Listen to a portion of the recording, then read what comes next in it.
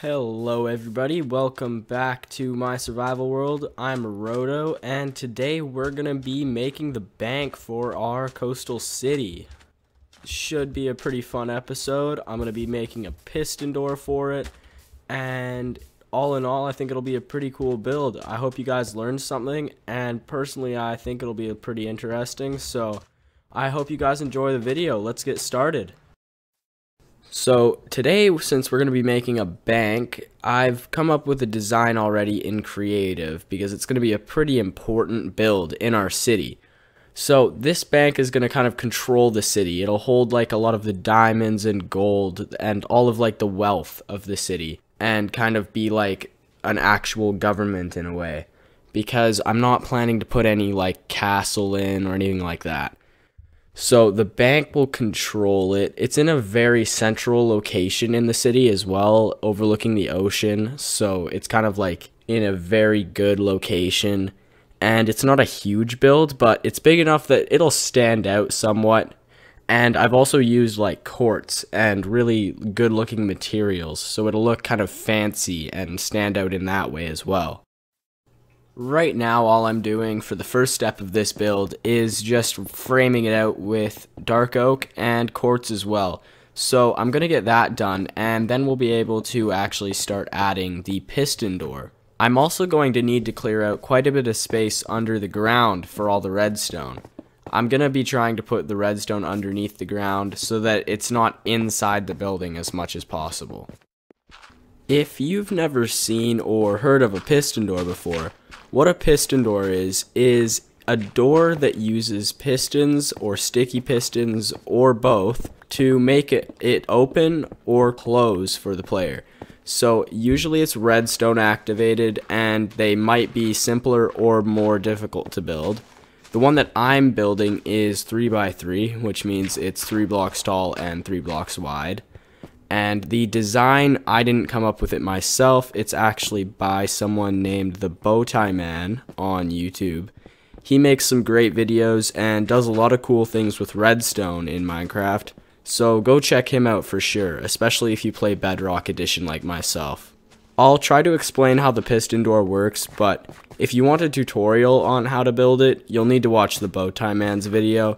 I don't really know what's going on with it, and I'm not the person to ask about redstone. I mostly like to build, so a lot of this is actually new to me. I've just finished clearing out all of the space, or at least most of what I'll need to build the piston door, so now I can actually start putting the piston door in. I'm going to be following the tutorial on the Bowtie Man's channel, and if you're building this yourself, I'd recommend you do the same. I'm just going to get the piston door finished, and I'll be back with you in a minute.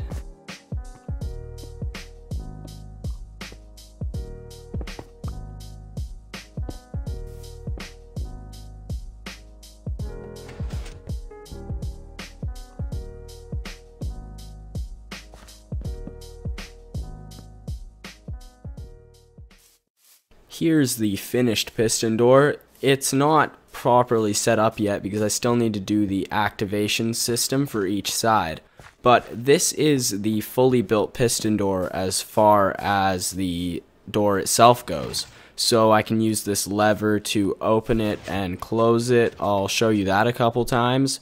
But yeah, now we're gonna have to set up the actual button mechanism to open it up and close it from the outside and the inside. Redstone on Minecraft Bedrock Edition is kind of weird, and the only way to activate this piston door properly is either with a lever on the dropper or with a piston, a sticky piston, and a redstone block going to the repeater, or the redstone dust, sorry, that is on top of the dropper. To work around this, we're going to put a button that goes into a block powering a pulse extender. This pulse extender will keep the door open for longer so that we have time to run through it. The pulse extender that I'm using is 2 comparators going in one direction next to 2 comparators going in the other direction, and 4 redstone dust, 2 on each side touching the comparators. Next, we put a redstone torch on the side of the pulse extender and run that into a redstone line, feeding all the way into the sticky piston holding the redstone torch. This will activate the door, closing it. Now your door will work from one side. You will be able to press the button from the outside and the door will open. To connect it to the inside, simply add a button on the inside area and then add a redstone line coming out of the bottom of that, feeding directly back into the pulse extender. This will do the exact same thing as the first button and allow your door to be opened and closed from both sides. Now you're done.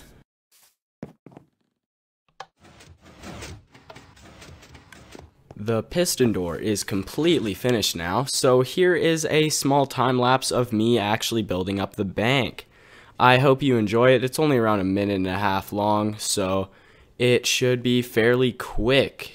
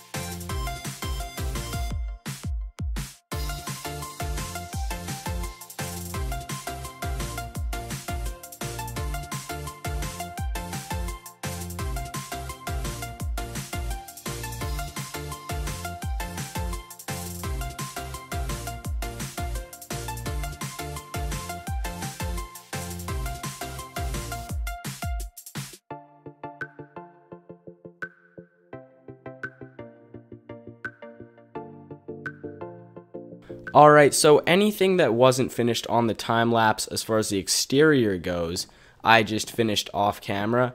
And now we're just going to focus on the interior. The first thing that we're going to do in the interior is a fireplace. I thought it would be interesting to add a fireplace. For one, because it's a medieval type build, so they wouldn't have had electricity for heat. And also because I think it just kind of adds a good aesthetic to the whole place. And it also means that we can have a chimney on the outside, which adds stuff, of course. Just makes it look better always. This whole fireplace is going to be made out of stone bricks and cracked stone bricks. It's going to be using quite a bit of stairs and slabs, and it's going to have a type of shelf thing. I don't know what they're called exactly, but it's like a weird shelf thing that goes around the top of the fireplace. And we'll put some lanterns on those to light the whole area up a little bit. I'm just finishing up the fireplace now. I'm going to replace these 3 log blocks with stone bricks just to make it kind of go into the ceiling. But yeah, here's the fireplace. I think it looks decent. And yeah, the top part that I just finished now, I think that should work. So now I got to work on that bit up there, because I'm gonna be starting to add in actual blocks of like diamonds, gold, and emeralds. So I need some good places to actually put them in, and the diamonds are going to go up there. I cleaned up the area up here a little bit, so this should be looking better now. I'm gonna add the diamond blocks in here now. I wanted to add the diamond blocks up here because it's kind of like the most protected location. It's like really up high, so it'll look like they're really important. I'm just gonna pile them on there. Didn't bring a ton of diamond blocks, but it should be like enough to where it looks realistic for a bank. Just gonna put the iron bars on here, make it look like a little bit more protected and like they're important. Or maybe it makes it look like they're in jail. It's all how you look at it, I guess. But yeah, there's the diamonds, so those are gonna go up there, and then I'll just add the emeralds and the gold at the sides. I've brought quite a bit more emeralds and gold than I did for the diamonds. Like, I have a ton of emeralds from trading with villagers, and I have a ton of gold because I have a gold farm in my farming area, so those were not a problem to get. Alright, I'm finished the bank completely now. I'll just fly around and show you guys. There's a little bit of snow on the roof. Guess it's high enough up for that to happen. That's cool. But yeah, I'll fly around, show you guys. Looks pretty cool in my opinion. I added the quartz pillars along the sides as well. And then there's the fireplace and the chimney. And another side, you can see the quartz there. And then there's the front. So I put the diamond in the door. I think that looks kind of cool. Go inside, and you can see that I added a carpet in here as well. There's a glowstone underneath that to kind of light the place up. But yeah, there's the gold, the diamonds, and then the emeralds are down there. There's the fireplace. So yeah, I think it's a pretty cool build. I'm happy with it, and yeah, I'm glad I designed it in creative, because it definitely wouldn't have came out this good if I hadn't. Now that I'm done the bank, I can actually start working on some of the pathways for our village. So that's good, because I haven't been able to get the time to do any of those yet. But yeah, now we can actually start on those. I'm going to mark out the pathways with path blocks now, instead of the orange concrete powder, because I'm actually going to be using path blocks in the build. So I'll mark it out with the path blocks, and then come back in after with gravel and coarse dirt. And I think that's pretty much going to be the entire path.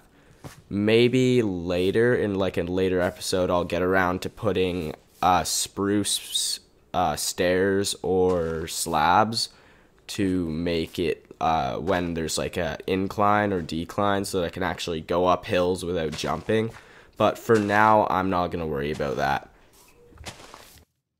Eventually, the paths will go across the entire village, but for now, I'm only going to be doing it around the bank mainly, because I don't have a lot of time left to do this and get the video out for this week. So I'm just going to get pathways done for around the bank, and that'll be it for this video.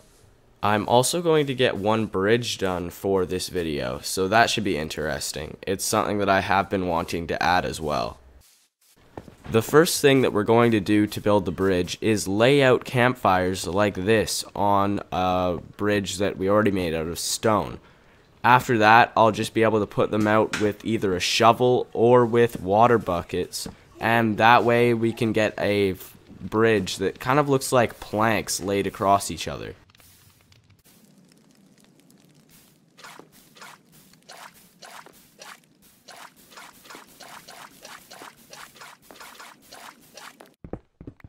Now all I need to do is take the stone out from underneath. I'll remove all the stone, and then I can put some spruce stairs underneath to make it look supported. And then I'll add spruce trapdoors all along the sides as kind of like little railings. And that'll pretty much be it. Here's the finished bridge now. It's completely done. So I've added the trapdoors to the outside like a railing, and this is actually like the first bridge that I've built that is like this type with the campfires, so I'm kind of happy with it. I think it looks okay. Anyways, this is the end of the video now. I really hope you guys enjoyed it, and I had fun making the bank and the piston door. A little bit of redstone this episode, that was different. But yeah, I hope you guys enjoyed it. If you did, feel free to leave a like, and if you have any tips for me or something you want to say, drop it in the comments. Thanks for watching, guys. I'll see you in the next video.